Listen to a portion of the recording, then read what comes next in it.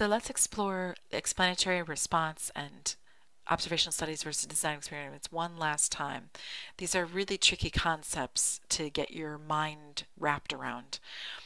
So the article "Student Drug Testing Does Not Cause Reduced Drug Use" reported results from a study of students in 497 high schools and 225 middle schools nationwide.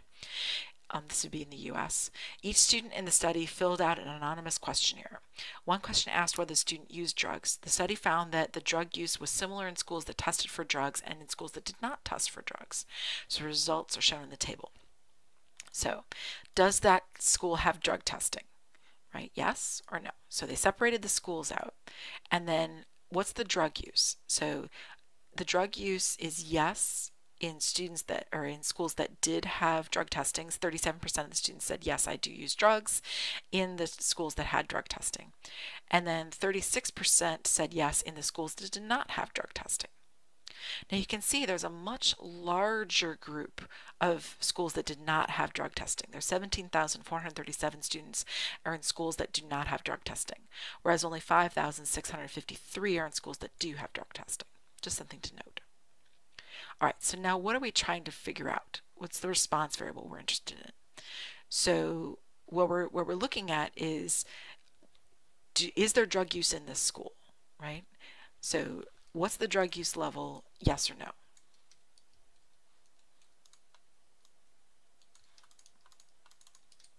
Drug use, right? Now, what are we using to figure out, or what do we want to see is explaining that? So we're interested in whether the students are using drugs or not, so that's our response variable. What's the one other thing we're measuring? Well, we're measuring whether their schools do drug testing or not. So that's the explanatory variable. So the drug testing in schools. So you can imagine that school administrators say, we're going to have drug testing in our schools. We're not going to allow drugs in our schools, so we're going to have drug testing. That should lower our drug use rate. And what you can see is that perhaps it doesn't really have any effect at all because the percentages are actually very similar. Now, what was the likely population and what was the sample? Me personally, I always find it easier to figure out the sample first and then work backwards from there. So if you look at the study up here, they talk about they polled students in 497 high schools and 225 middle schools nationwide. So that is your sample right there. Right? So our sample is that group. So how many were there? That's the sample size. Now the symbol for sample size is a little lowercase n, as in Nancy. So n, which is 5653 plus 17437, which means our sample size was 23,090 students total. 5,653 from the one group, 17,437 from the other group. Now, if this is our sample, these middle and high school students, what's our population? What's likely all middle and high school students in the U.S., right? That is a sample of all the students in the U.S. in those two groups, middle and high school students. All right, now would this be an observational study or a designed experiment? Oh, definitely an observational study, for sure, because the researchers did not randomly place students into their schools, right? Into schools that use drug testing or not. Since the students are not randomly placed into the schools, this is definitely observational. Instead, they were just asked who were students who were already at those schools with and without drug testing about their drug use.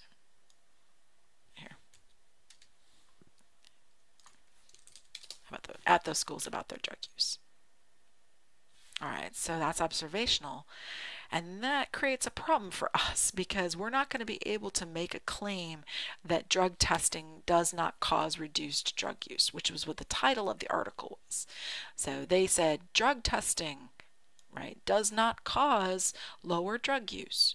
So here's the drug testing, that's not lower, that's actually 1% higher, but let's get real, it's basically the same number, right? Whether your school had drug testing or not, the same percentage of students were going to use drugs or had used drugs.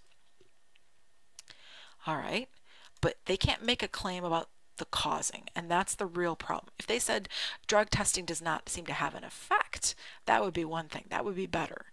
But that's because there are some lurking variables here, some big ones, that we can't avoid and extricate from this situation. Okay, so let's write all that up.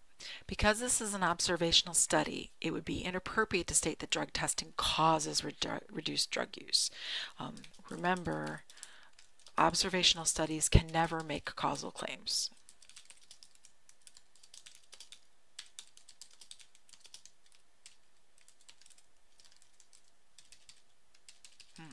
Cause-effect claims.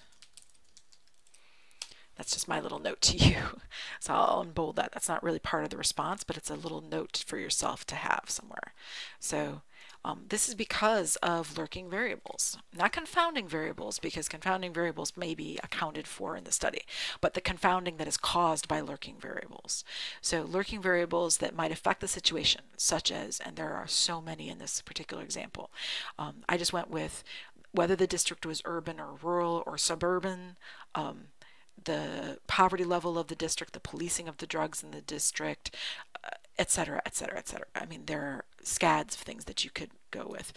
The education level of the parents in the district, the median income in the district, which is poverty level, etc., etc. It would be more correct to say that student drug testing does not appear to correspond to reduced drug use. But of course, they don't want to write that in some kind of article because it sounds like you don't really know what you're talking about. And that's not entirely true. There is something going on here. It's not to say that an observational study doesn't have value, but it can't make a cause-effect relationship claim, right? Again, it's still really important to study these things because there are a lot of things we cannot study with experiments because they'd be unethical. But nevertheless, you still want to be careful about what kind of claims you make after an observational study. In this case, you can only claim some kind of correspondence or correlation, say, does not appear to correlate to reduced drug use. That's what you can make a claim about. But you can't talk about cause effect unless you have an experiment, and quite frankly, not even then, because a lot of experiments aren't done poorly, and if the experiment's done poorly, then you can't make a cause effect claim then either. So you have to make a cause effect claim is a really special thing that you only get to do with a very, very well-designed experiment that's really well done, possibly double blind, which we'll talk about more in section 1.6. That's what you can do. And if you don't have that very special standard, then you really should not be making cause-effect claims. You can only talk about relationships or correlation or correspondence, that kind of thing. It's fuzzier language, but that's because you're getting at some very messy ideas that you can't really do an experiment on for whatever reason.